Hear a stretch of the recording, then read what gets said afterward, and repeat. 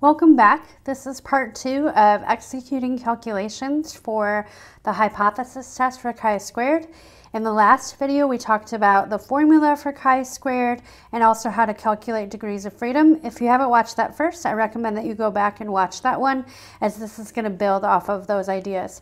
So in the last video, when we talked about the chi-squared, I showed you the distribution and I said this is going to have a right skew to it because the chi-squared, because it's squared, has to always be positive. So it's going to start at 0 instead of being centered at 0. Now technically what happens with the chi-squared is it's going to give you a location on this curve. So the chi-square is some number that you're going to find, and it's going to be a location on this chi-square distribution, which, remember, these distributions change depending on degrees of freedom. So we'll have different distribution shapes based on the degrees of freedom. But the chi-square gives you a location on the curve. So that's the start of it. Now, the measurement that we're talking about in today's video is something called a p-value. Now, a p-value is the probability of finding what you did from the sample or something more extreme, assuming that the null hypothesis is true. That's a lot, right? So if you remember, the formula is observed minus expected squared divided by the expected, and you do that for each cell. Now, if you also remember, it's going to be a lot of thought process, but if you also remember, the expected count is what we expect to see if there is no relationship or no association. So that means observed minus expected. If those numbers are really close together, that means that we're not seeing an actual relationship in the observed values or in the actual data. So that also means that if those differences are really small and they're really close together, we're going to end up seeing a chi-square that's close to 0. So no association or no relationship, we're going to expect to see a chi-square close to 0. All right, that's the first part. Second part, I said a p-value is going to be the probability of finding what you did or something more extreme. Now, we already said that the not extreme or the no relationship is going to be close to 0. So that means for these problems, the more extreme is always going to be the area to the right of chi-squared. Now, the other thing, a p-value is the probability. Now, with these curves, area equates to probability. So that means this is the area or probability we're interested in when we're looking for our p-value. So essentially the p-value is the area underneath the curve that is to the right of the chi-squared. Now, a probability also, if you remember way back from the math you took years ago, has to be between 0 and 1. So for these curves, the p-value is an area. It's the area to the right of the chi-squared, and it has to be between 0 and 1. Now, you can see that this is a pretty big area, right? And I know that here I'm close to chi-squared, or excuse me, chi-squared is close to 0.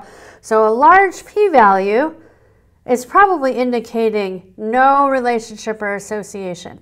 Because this chi-square is so close to 0, that's going to include a lot of area. So here, it's going to tell you kind of how to make a decision using that p-value for your hypothesis test. Now, if you remember all the way back to the F portion of Fred, we wrote out what's called a null and alternative. Now, in this portion of executing the calculations, we found a chi-square. The chi-square gave us an area or a probability connected to it. That's what we call the p-value. Now, the last portion of the execute calculations is making a decision. Now, in hypothesis testing, when you make a decision on the null hypothesis, because essentially you want to see if there's enough evidence to go against that, or to go against saying that there is no relationship. Is there enough evidence in favor of the alternative? So when we do a hypothesis test, we have two options. Just like there's two hypotheses, we have two possible decisions. One is to reject the null, and the other is failing to reject the null. So notice we're making a decision on the null.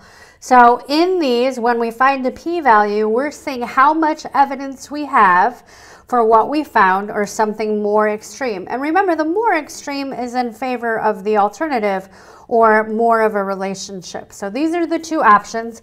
We never accept the null. I know that this terminology, fail to reject, that might really grind you the wrong way. But essentially, when you do these hypothesis tests, you're not doing it to prove that the null is true. And using the term accept the null makes it seem like we have proof of the null being true.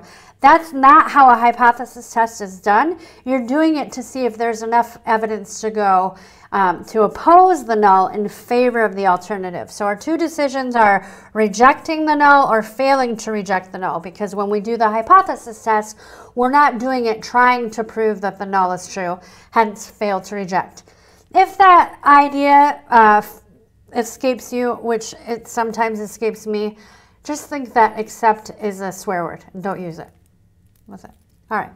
So when we talk about reject the null, we know definitively if we have a small p-value, so in the 0 to 0.1 range, we're going to make a decision to reject the null. We also know that if we have a large p-value, we're going to be in this area right here, and that's going to be failing to reject the null. So something that has a lot of area in it. Here, when we're in this area, we're going to need to compare to this measurement called alpha, or the level of significance. Now, if you're looking at this video thinking about how it relates to an introductory statistics class, often you will be told when you're doing a problem what alpha is going to be or what the level of significance is. If you're not, different disciplines use different alphas that are fairly consistent, or the majority of the time it's 0.05. So if people forget to tell you, or if you're not sure what to use, 0.05 is a good one. So when you have a situation that the p-value is less than alpha, you reject the null. When you have a p-value that is not less than alpha, you make the decision fail to reject the null. And in future videos, I'm going to really emphasize how to look at a p-value and make the decision to reject or fail to reject. But for right now, that's what it is, and that's the decision, and that's the last portion of executing calculations for a chi-squared. And in future videos, I'll talk about this in a little bit more detail. See you there.